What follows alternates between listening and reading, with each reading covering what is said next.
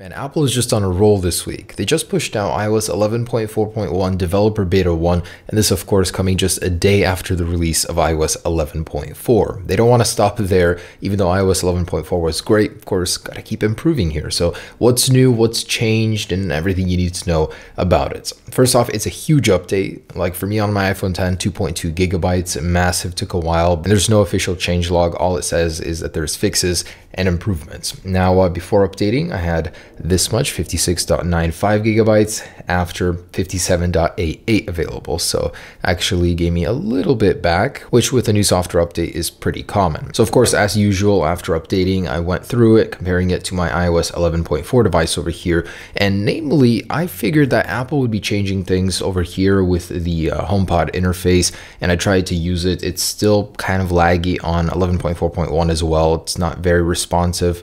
I'm sure that they're going to improve that with time, but I figured that's what they would change. Really no difference there. So going through it, I was unable to find any new settings, really nothing different. My take on iOS 11.4.1 is that Apple wants to perfect the software and make it as good as they can get it before the release of iOS 12. And with 11.4.1, it's basically the equivalent of iOS 10.3.3 from last year, where they basically made it fast, speedier, basically what it should have been at launch. And this is for the older devices that get dropped before the new release. So it's very possible that Apple is finishing up iOS 11.4 for the iPhone 5S and like the older iPads, since they might not be getting an iOS 12 update. Yes, we did hear that they would be, but that could change. So that's my personal prediction. Other than that, it's really nothing to report aside from the feedback app. It's back, so go ahead and report any bugs you might have had. Overall, though, I'm hearing very good things about 11.4 from everybody. Really no bugs to be heard of. They fixed several annoying ones, such as the app floating around, and they fixed the out of order iMessages, the black dot bug. So all of those big annoying bugs were fixed. Of course, there will always be bugs, but it seems pretty dang good on 11.4. Anyways, let's go ahead and run a Geekbench here, see the numbers once again, which I don't really expect to change. And just trying out a couple things to see maybe Apple patched some fun bugs that we like, but apparently not.